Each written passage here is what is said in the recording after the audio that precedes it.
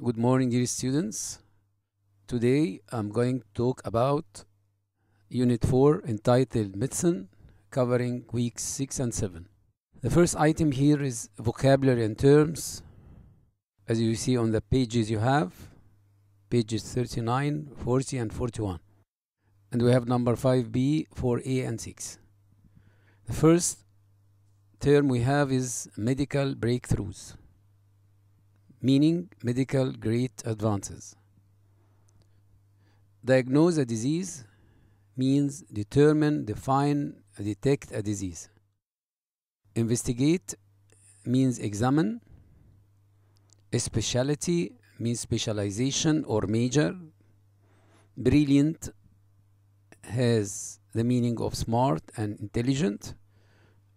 Analysis means examination. The plural is analyses.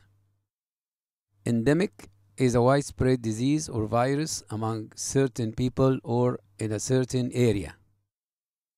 We have the verb contract, and contract here is a verb. To contract a disease, this is a collocation or an idiom, which means you get or catch a serious disease or illness. Then, a disease in part of your body caused by bacteria or virus means infection or contagion. A plant or animal that lives on or in another plant or animal and gets food from it is parasite. Then, something that shows you have an illness is symptom. A symptom of illness in which you have a very high body temperature is fever. A substance used to protect people against a disease which contains a weak form of the virus that causes the disease is vaccine. Then we move to other terms and idioms like the term transplant. Transplant means زرع أعضاء. It's an operation in which an organ or tissue is transferred from one person into another. The word disfigured means distorted. The word injuries means wounds. The collocation making good recovery means getting well. We have the idiom in the long term or in the long run or in the short term or in the short run or in the medium term or in the medium run or short run. This means على المدى البعيد, and we translate it as in, not on, as a common mistake. Resemble means look like. Critical means sarcastic. Debate means argument or discussion. Ethical means moral. That's it for this part. We have to move to another item entitled vocabulary dependent prepositions. First, we have to define dependent prepositions. Dependent prepositions are verbs and prepositions matching together. Like we have some verbs which match with some prepositions. Here are some examples, like succeed in, fail to, adjust to, adapt to, participate in, or partake in, or take part in, approve of, consent to, relate to. That's all for the vocabulary section. And now we come to the grammar of Unit 4 entitled Future Tenses. We have many forms of future tenses. The first form is going to. We use going to talk about intentions.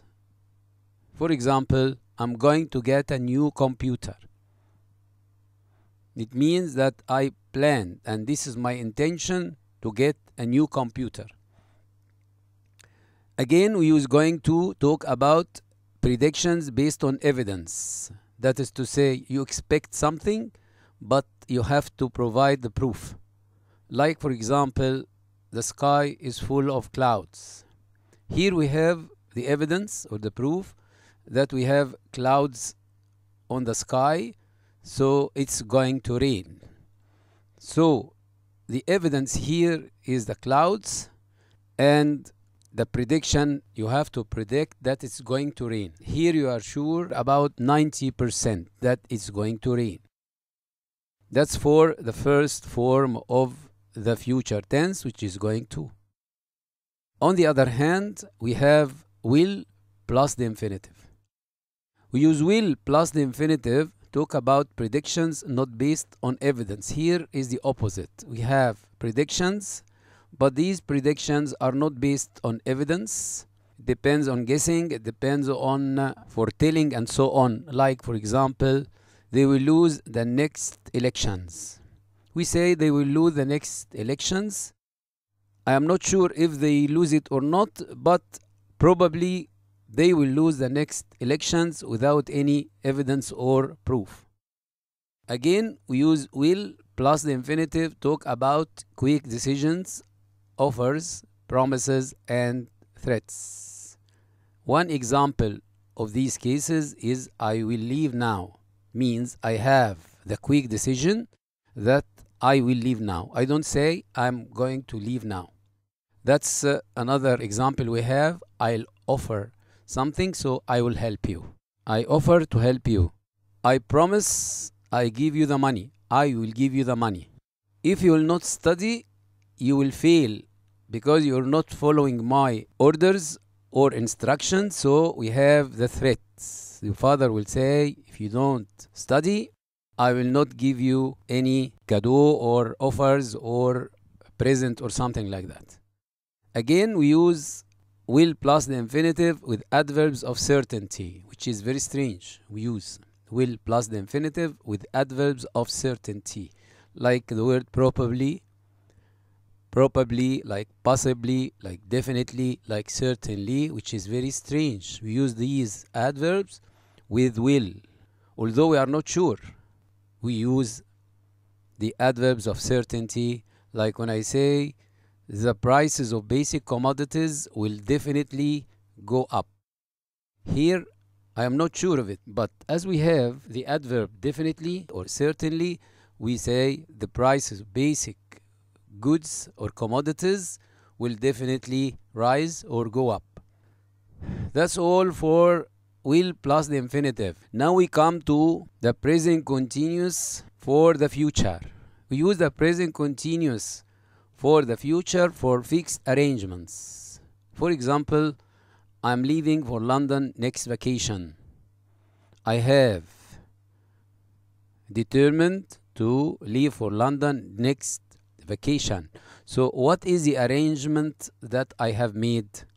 I have already got the visa and the tickets. As I have already got the visa and the tickets, so I am leaving for London next vacation. This is called pre-arrangement or fixed arrangement.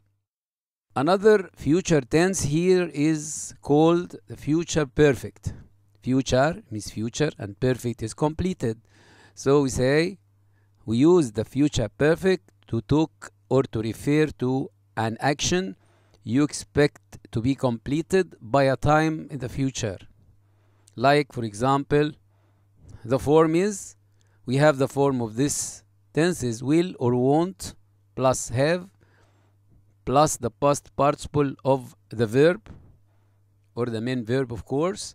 For example, we say by 2021 you will have graduated. This means that you expect that you will graduate in 2021 or 2021. But when I say by 2021, you must use this future perfect. You will have graduated. يعني مع مجيء سنة 2021 هتكون قد تخرجت. Again, we have the word by this time next year. I will have finished my exam. By this time next year, I will have finished my exams. Bear in mind that we usually use a time expression with a future perfect tense, such as soon, by then, by date. The example we have here is don't worry, we'll have finished the project by then. Don't worry, we'll have finished the project by then. We have the time expression by then, like by 2021, like by this time next year, by then, so long as you have by. and future time expression, you must use future perfect tense. I will have finished the project.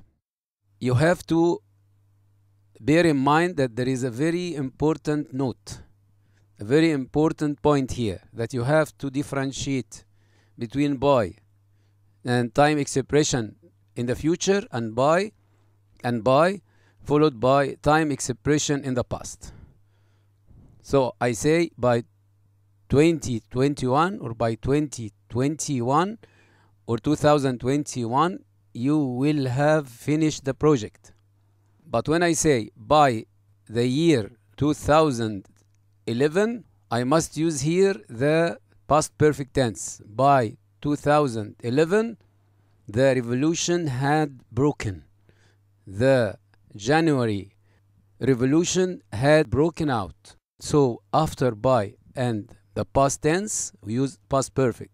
By 2011, the January revolution had broken out. At that time, so use by must be followed by past perfect. Like, for example, if I say, by 1982, I had graduated from my college. By 1995, I had got my PhD. So this is a very important point or note, that you have to differentiate between the future perfect tense and the past perfect tense. You must look at the time expression. If it's in the future, we say by 2021, use the future perfect tense. But if it's followed by past action, by 1995, I had obtained my PhD. I had obtained my PhD. So it must be followed by past perfect tense. That's all for today. I hope I have covered all the details of Unit 4. I hope that you had understood the lectures. I will be available at any time to receive your questions. Best of luck. With my regards, Dr. Mahmoud Abbas Muhammad, a professor of linguistics and literature, Faculty of Al-Alson and Shams University. Thank you all.